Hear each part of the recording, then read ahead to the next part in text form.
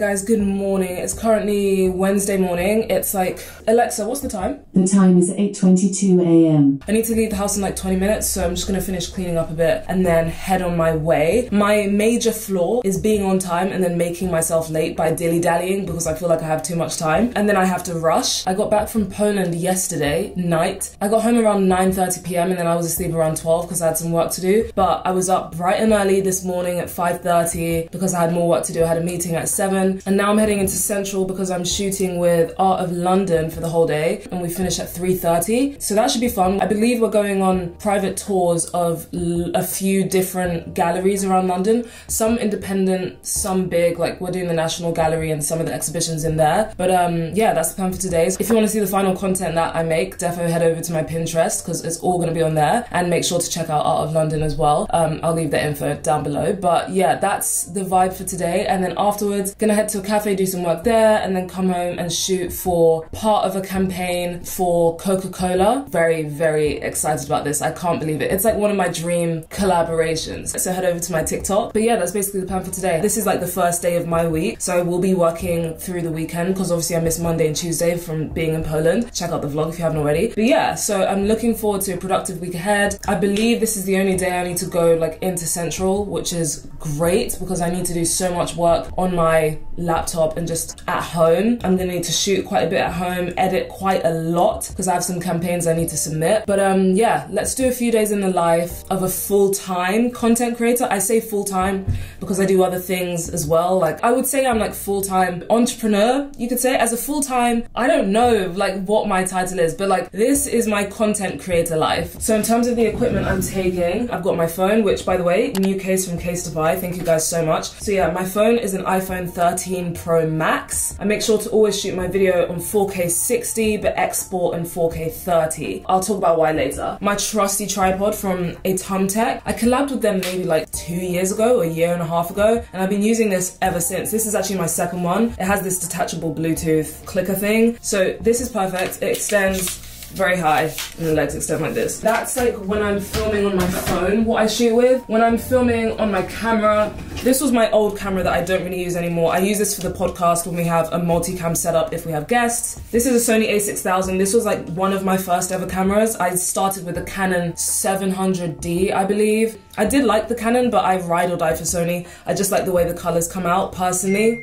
Hello? Especially with the camera that I'm using to film this. If I shoot in S-Log3, which I'm not right now, but if I do, the color correcting that you can do is just so amazing. It's like when you take a picture in RAW, how it's like completely flat, there are no colors there, but you can really bring them out in post. It's like that, but in video. So yeah, Sony a6000. This was the kit lens, 18 to...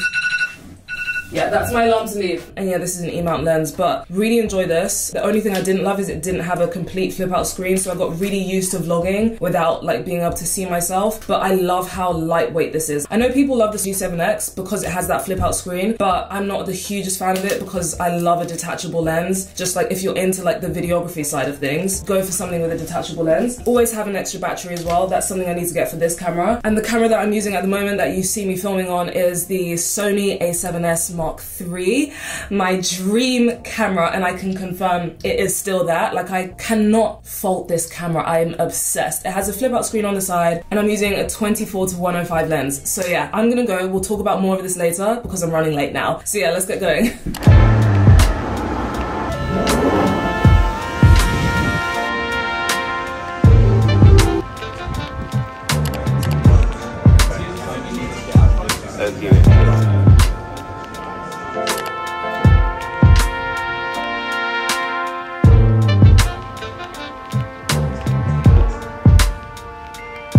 Let's get it.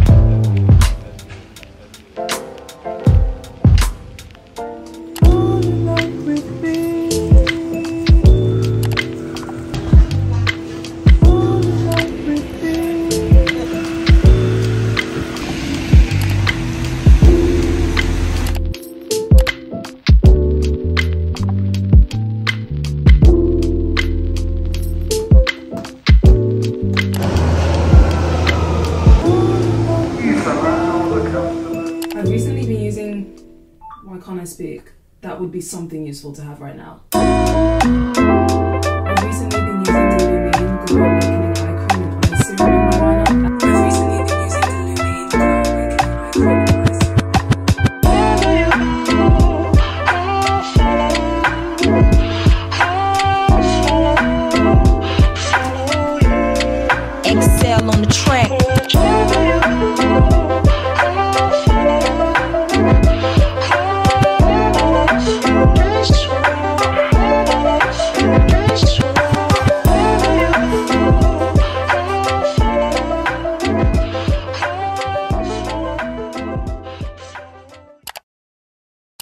currently 4 p.m. It is Friday. We haven't caught up in a minute. I was out filming the day before yesterday in London. The shoot went well. Shooting is going well for Coca-Cola. It's hard recording behind the scenes at the same time as shooting, but I'm gonna try do it more moving forward now when I do these sorts of videos. I'm really trying my absolute best to be a bit more creative and actually just enjoy myself when shooting campaigns, because it's easy to just fall into the routine of just doing what you know and like you're not really expressing your creativity that much. So I've really been enjoying doing that with this campaign. So my process is normally receive a brief from the client, the brand, and then based on their brief, I create a treatment. So for this, for example, I did 2 brief outlines, I did a mini mood board, and then I also presented a few content examples just so that they could see the style that I was going for. And then I also did example voiceovers, because a lot of the campaigns I do, I normally just do voiceovers. I don't speak directly to camera, especially if it's more vlog style. I feel like that's just, oh, now the light's disappearing, that's great.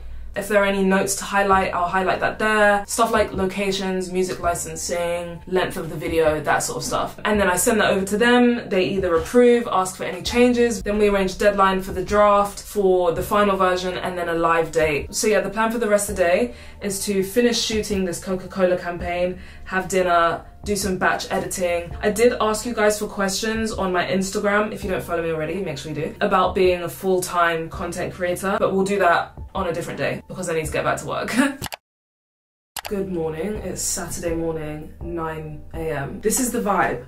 This is the vibe for the day. I'm about to start editing my Poland vlog. The timeline is completely empty. So normally these will take me around 2 days to edit. I'm hoping for max 6 hours. And that doesn't include exporting, uploading, thumbnail, description. I think what I'll do is I'll record me doing it. I'll go through my workflow, but if you want like a more detailed how I actually edit and how I actually do specific things, let me know. So yeah, let's get started. Okay guys, let's get editing. So before I jump into Final Cut Pro, which is what I use for editing, I like to organize my footage into different folders. So I'll have day 1, day 2, day 3, all within each video's separate folder in my hard drive. And then within each of those days, I'll have a folder for iPhone footage and camera footage, just because when it comes to things like color grading, I have to do these a bit differently and I'd like to know in advance. Okay, so next is putting everything into the timeline. I like to just put everything in so I can see how much footage in total I'm working with, just to give me an idea of how long it'll take me to edit. And then I like to divide everything up into different sections, and I just put a plain screen, any color, in between each of those, and that's where I'll add some transitions, kind of like scenes, if you will. And then depending on the color, that will mark whether it's the end of a different day or just the end of a scene. So I'll do that right at the start. And then it's time to move on to the speaking clips, just because these normally take the longest and require the most of my attention. So I like to start with that, and then again, it helps me gauge how long the video is going to be, because if I've spoken for like 30 minutes and then I manage to edit this down to 10 minutes, I know the video is probably going to be around 15 minutes, like with all the montages. And then I also use the same backing track for all of my speaking sections, just for consistency. Sometimes I do change it up if I'm feeling, you know, really creative or whatever, but most of the time I just keep it the same. And then after I finish with the speaking clips, it's time to move on to all the montage stuff, which is the part I love so much. So I add music, make sure it's copyright free. I always love editing to the beat. And then normally, before I started doing it this way, I would trim all the clips that I'd be using in a montage before I add music, and then almost re-edit it again after that. But what I've started doing, just for the ease of it, I guess, is just putting everything in and trimming the clips to the audio straight off the bat, instead of trying to find good sections in each clip before adding the music. And yeah, on the note of everything being copyright free, this is probably the hardest part for me. Luckily, I found really good places to get copyright free music, like Epidemic Sound, Thematic, but you know me, I love my music and I would love to be able to edit to the music on my Spotify, but it's just impossible if you want to avoid copyright strikes. But it's okay. As I said, I've managed to find good music. I love my lo-fi beats, so it's all right. Next, I'll go through all of these different sections once I've added that, and add the transitions in those sections where I've marked for transition to be, if that makes sense. And then after I've done that, I'll add an intro and an outro screen, and I usually keep these the same across each video until I get bored and want to switch it up. At the moment, I'm really enjoying my intro and outro. After this, I'll add all the final elements. So when it comes to color grading, I like to use an adjustment layer, which is basically a filter that goes across the whole project. I use 2 different adjustment layers, one for camera footage, one for iPhone footage. image just because the colors come out a bit differently. And then on this, you can add your color wheels and all of that stuff. I think that's something I need to go into detail on another time, because you can make a whole video just about color grading the same way you can make a whole video just about sound. But yeah, so that's what I do. And then I'll add any text, especially when I've got long montage sections where I haven't spoken. I think it's good to just have an explanation of what I'm doing over there. I'll add any voiceovers, which I enjoy doing sometimes. I don't like to overdo it with the voiceovers because I like to have sections with just music. I'll add location tags. So especially on a travel vlog, this is really important so that people can know where I am and where to go, where to save. I'll add any social media tags. So if I'm with other fellow content creators, I'll put their @ on the screen. I'll put my @ on the screen. And then also that really annoying fun button that reminds you guys to subscribe, I'll put that in as well. After this, it's time to export. I'll watch through the video just to make sure I'm happy with everything, skim through to check out any color grading mistakes, because sometimes some clips are very overexposed, very underexposed. You can just never really know. It is good to go through, not frame by frame, but at least like clip by clip, just to make sure you're happy. Or when you're filming, just try keep the light consistent, which is why you saw me get annoyed earlier when the light was changing, because I just knew that would give me extra work when editing. But yeah, after I export, I make a thumbnail, I make a title, which I usually have an idea about when I'm editing. Depending on the video, I might even have the title before I start filming. And then I'll make a description, and I'll try keep the same format across each of my videos just for a consistent tone of voice. And then it's time to upload it to YouTube for you guys to enjoy. So that's basically my whole process when it comes to editing a video. If you found this interesting and want me to go more in depth, make sure you sign up to my newsletter, which will be linked in the description, because in there I will definitely be posting weekly, bi-weekly tips and tricks, and maybe even a full editing course at some point. So yeah, sign up there, but let's continue with the video.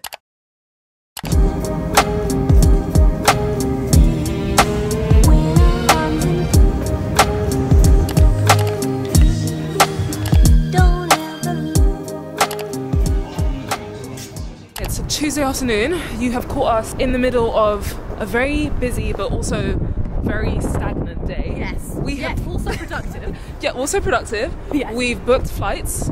We've gone to for literally 2 weeks time or something like that. Very unplanned. We're gonna go to Italy. Right now we're on our way to a workshop at Pinterest. We've hopped around like a bunch of different watch houses because obviously we keep that chain going. Let us know if they've seen that we support them as well. No, literally. Yeah, that's basically what we've been up to today. Just doing a bit of work for our New York trip, doing some itinerary stuff, as we should. We've got a meeting in 2 days' time, so we just went over some stuff for that. We spend a lot of our time at the Pinterest offices. That's one because we both create on Pinterest and have managers at Pinterest, and they're just really invested in their creators. They take care of their creators. They're so good, and they want their creators to do well because it reflects good on them and the company generally. Exactly. Yeah. So that's why we're always there. So now they've started this thing where they do monthly socials. So today we're decorating candles and doing tablescapes, I believe. For spring. And I think that's in partnership with John Lewis, which is really exciting.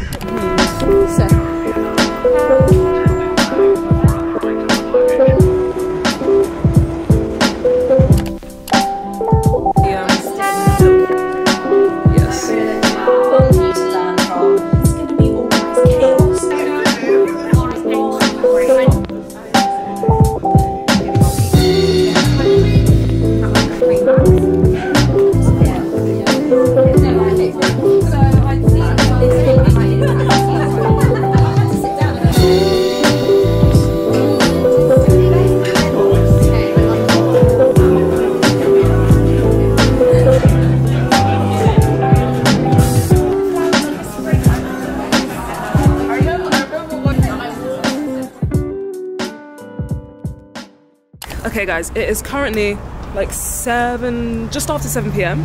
We've just finished at Pinterest. We're on our way to wholesome event. It was so adorable. We're on our way to the next event. It's at the Royal Academy of Arts. I'll tell you a bit more about it later. Actually, will I? I'll tell you about it now. It's basically a new collection called Souls Grown Deep. It's like black artists from Southern America showcasing some of their work. So really excited about that. But the workshop at Pinterest was so adorable.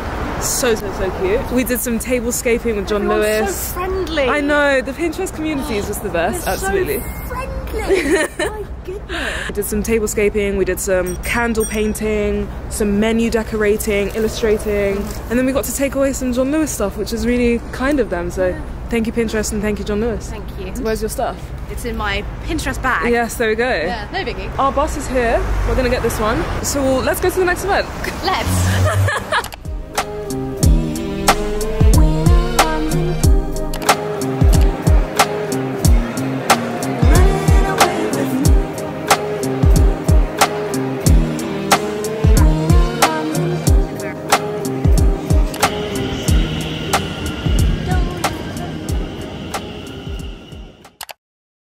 Okay guys, I've realised I've lived all of these days without actually answering your questions. So I asked you guys to ask me questions on Instagram about being a full-time content creator, and I'm going to answer some of those now because I feel like whilst you can watch me live my life, obviously it doesn't encapsulate everything and you might have some other questions. So, how do you spread out your content in a way that keeps the audience engaged? On the weekends, because people aren't working most of the time, that's when I'll post maybe 3 times a day if I'm feeling crazy. But on a normal day, it'll be once or twice, so I'll do morning and evening. Also, just interact on stories every day if it's Instagram. Would you recommend posting videos on both TikTok and Instagram? Yeah, 100%, repurpose, but I would say definitely don't use the same text from TikTok on Instagram, or use the app's native text, if that makes sense. So when you type things on Instagram, I know it's so long, but you have to go and retype that title on TikTok and just use the in-app text tools, because that works for search engine optimization, especially on a platform like TikTok where it's becoming more like a search engine.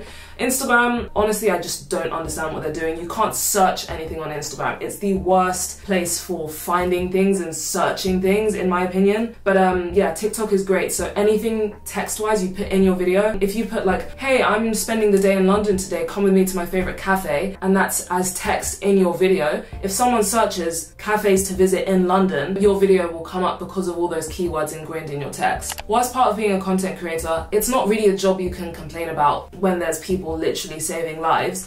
But I would say the worst part is probably the inconsistency, which is why I wouldn't describe myself as a full-time content creator, because I do other things, have multiple streams of income. You could say it's important to build skills in other areas, even if it's still within the content space, you know, have other skills outside of just posting that content. You know, do you know how to edit? Do you know how to film? Do you know how to consult in all of these different areas? But yeah, the worst part is probably the consistency or lack of consistency, and maybe just like brands not taking you seriously. I think there's a lot of taking advantage in the industry, especially with black female creators, with brands just clearly disrespecting rates in comparison to their white female counterparts. I did a whole dissertation on this for my master's degree, and I plan to make a full-on video essay exploring that more. Apart from that, I really can't complain. I think it would be incredibly dumb to sit here and pick apart the negatives of being a content creator, because I love doing it, I really do. When I was at uni, what was my schedule to juggle work and content? Education came first. The only reason I think I managed to pass my degrees and still be consistent with content is because I was filming lifestyle content most of the time. I started with fashion content, but I realized this is actually taking quite a bit of time out of my day-to-day, so let me just film what I'm doing day-to-day, and that really helped because I didn't have to set aside a bunch of time to film. But yeah, always prioritize the education. Obviously you're paying thousands and thousands for it, and it's really valuable information that you're gaining. But if you want to be balancing loads of different lives, or even just 2 different lives, you have to be organized with how you go about doing that. So I'd highly recommend just time blocking your day and giving the most time to the most important thing at that given point, and that will change as you go through life. How the hell did you get started doing this full time? I was just doing it as a hobby for years, not really thinking anything of it, not improving at all, just doing it. And then I went part-time doing it, I'd say when I was in my last year of my undergrad and doing my master's degree, where I was like, okay, let me actually dedicate time to trying to improve in each piece of content that I make, more or less. And then once I graduated from my master's, I guess now is when I'm doing it full-time. I would say I'm a creative entrepreneur. I've come to that title throughout the course of these few days when I've been filming. Guys, hope you enjoyed this video. Thank you so much for watching. As I mentioned when I was editing, I am starting a newsletter, so sign up down below. So that is where I'll be sharing all my content creator tips about equipment, editing, all of that stuff. Who knows, maybe even a full editing course. But you'll have to sign up there to be the first to know, so link will be in the description. Thank you so much for watching this video. Hope you enjoyed it. If you did, don't forget to like, comment, subscribe, turn notifications on so you don't miss any videos. It's been a minute since we've done a full outro like this. But yeah, thank you so much again for sticking around and for watching. Sending you so much love. Hope everyone has a great week ahead. I'm gonna go now, but I'll see you next time. So bye.